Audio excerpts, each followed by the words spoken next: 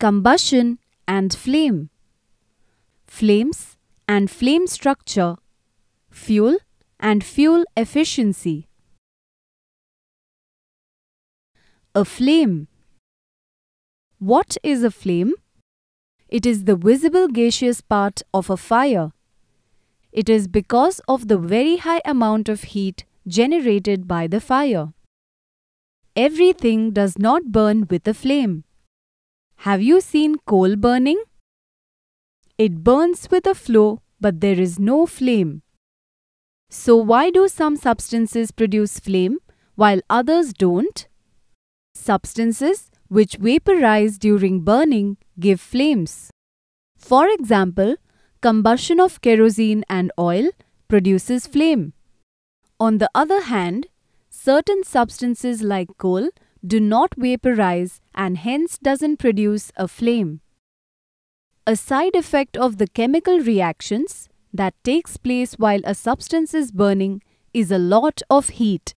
The chemical reactions in a fire generate a lot of new heat that sustains the fire. Many fuels like gasoline burn in one step.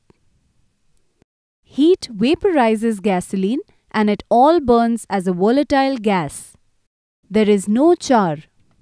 A candle, on the other hand, slowly vaporizes. As they heat up, the rising carbon atoms emit light. This heat produces light effect is called incandescence. This is what causes the visible flame. Flame color varies depending on what is burnt and how hot it is. The whole flame is not equally hot. You can consider a flame to have three zones: the outer zone, the middle zone, and the inner zone. The innermost zone is the coldest part of the flame. The middle part is bright and luminous. The fuel in this zone burns partially. So, it has moderate temperature. The partially burnt fuel produces carbon particles which leave the flame as smoke. The outer zone of the flame is blue.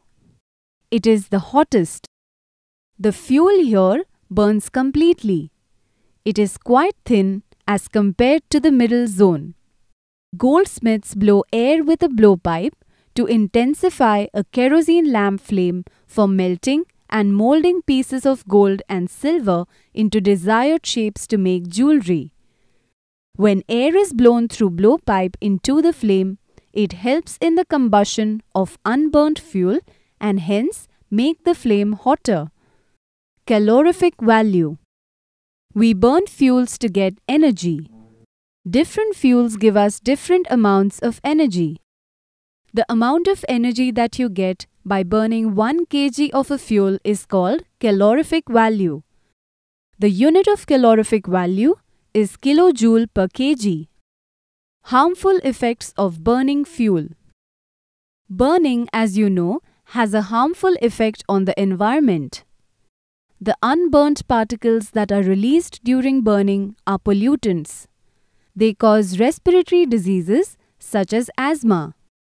If a fuel does not get enough oxygen to burn, it can produce carbon monoxide gas instead of carbon dioxide gas.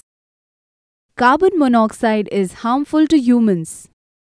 That's why it is dangerous to burn coal in a closed room.